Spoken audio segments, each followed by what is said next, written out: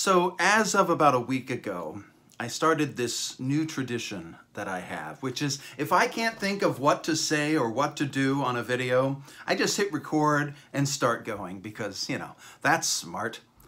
So this is the first video to my new series called something like Ken LaSalle Answers the Really Important Questions. We'll see the title screen, I'm sure.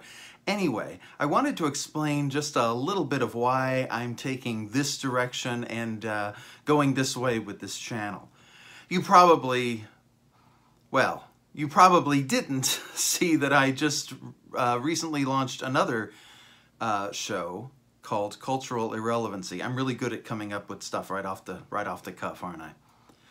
Cultural Irrelevancy is just my goofy take on whatever topic seems entertaining to me at the time. And the reason I did that is because I thought I would like all the folks watching on YouTube. There are so many of you, and I thank you all. I wanted to let you see maybe the goofier, more fun side of me, so when I'm plugging my books, you can kind of get a sense of where that's coming from. And the idea has always been, if you like my stuff here, maybe you'll like my books, because the underlying current is always, hey, buy a book. But maybe not quite that desperately, one would hope. So the idea behind this new show is, if I'm doing one show that's a goofy take on things, I want to do one show that's more serious, kind of like along the lines of Just to Clarify. But I don't want to just give my opinion. I would also like to actually address important questions with real answers. Now, I know this is a stupid idea. I know this is a grade A class act moronic move. Because how do you get trolls on YouTube? This is how you get trolls on YouTube. But I thought it might be fun. So, without further ado, here is the first episode of Ken LaSalle Answers All the Really Important Questions. We'll just slather it on the screen here. Just throw it on up. There you go. That's the name. What is truth? Truth is an agreed-upon conclusion to a series of data, either individually or collectively. Now, that covers a bit, so let's take it step by step. Truth is reached when we look at a series of data, just a bunch of data that we run into in our lives, and being the helpful people that we are, we try to extract some meaning from that data. And the meaning we find, we conclude to be the truth. We agree to a conclusion that this means this, and the this that it means is the truth, either within ourselves or between ourselves and others. Sometimes we'll adopt truths others have discovered, but we wouldn't adopt them if we didn't somehow agree with them. Get me? Now, some of you may be asking yourself, hold on, if truth is an agreed-upon conclusion, wouldn't that suggest that there's no such thing as objective truth? And you're right. There is no such thing as objective truth. I suppose I'm going to have to explain that, aren't I? Okay, how do you get rid of objective truth? Simple.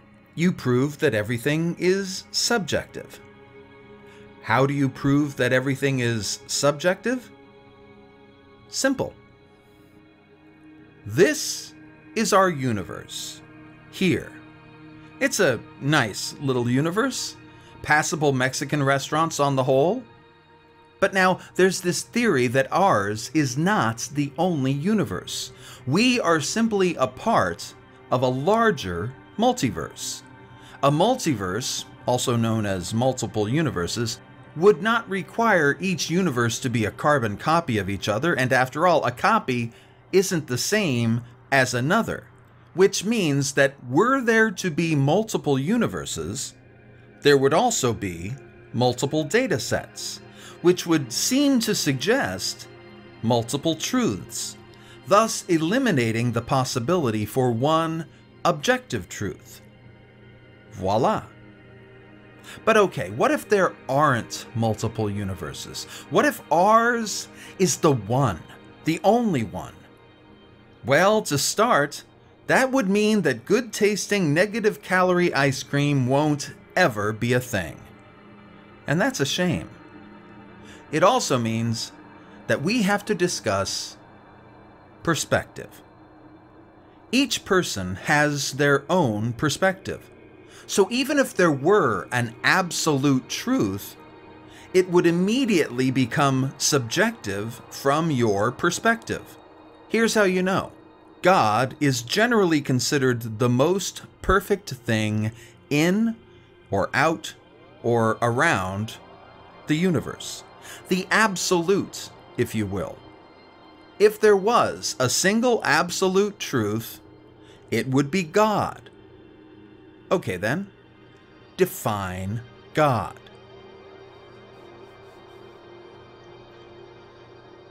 Now, if I were to see the results of the 5 or 6 of you who watched this video, I'd probably see a few answers along the line of, God is love, with some other pretty weird answers as well. Since we interpret data, we interpret truth through our perspective, and we do not yet have sentient robots who can function independent of perspective, all truth, therefore, becomes subjective. Some might say that absolute truth functions outside of our perspective and understanding, but I would say that makes it a moot point. Since there is no voice of absolute truth, each person has just as much value as the next, or we're going to have real problems. We must be convinced of the truth. This is how silly superstitions win us over, by sounding convincing. The beauty of science is that its truths can be duplicated by anyone. They don't need to sound convincing. But that doesn't mean you don't need to be convinced, because you still have your own perspective, which is different from everyone else's. And if you think about it, that also puts science in a superior position to superstition, because it is perspective agnostic, while superstition must rely on our basest stupidity and any flaw in our perspective to possibly pass itself off as a kind of truth. And yes, there are other pursuits just as noble as science that can't rely on the scientific method. Philosophy, for instance. While philosophy employs rigid skepticism, that's still not the scientific method. You know the scientific method, right? Oh, please say you do. Come on. Okay, tell you what. Stop this video and go watch one about the scientific method. I'll wait. Oh, you back? Did you get it? Good. But note that the difference between swindlers who will lie to you with superstition and a philosopher is just what I mentioned: rigid skepticism. This makes defeating the swindlers of superstition quite easy by employing the weapon of rigid skepticism. Question everything. And if it isn't precisely clear, question it again. And don't stop until you're satisfied. And don't be too easily satisfied. This definition of truth, that truth is an agreed upon conclusion to a series of data either individually or collectively, arms us against liars who will suggest that subjective truth is worth less somehow than objective truth. The objective truth that only they have somehow. Worth less than something that doesn't exist? Hardly. For thousands of years, human societies have functioned on the foundation of subjective truth, that we must all work with each other and convince one another and compromise now and again. When absolute truth is mandated, societies crumble and fall.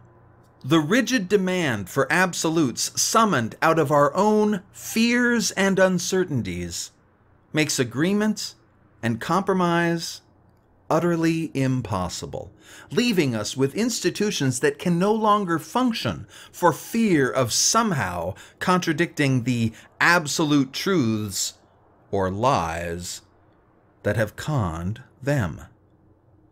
This is why understanding the nature of truth is so important.